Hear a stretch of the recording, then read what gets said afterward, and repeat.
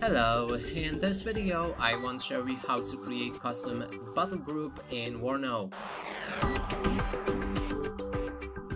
To do this, first we'll need to click on Armory, then navigate to the battle groups right here.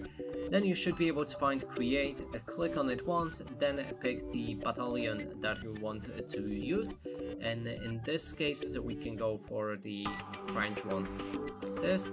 Then select it, and right here you'll be able to create your battalion, or a battle group, by adding different unit cards in different slots. So you have logistics, infantry, artillery, tanks, recon, AA, which is anti-air, helicopters, and air.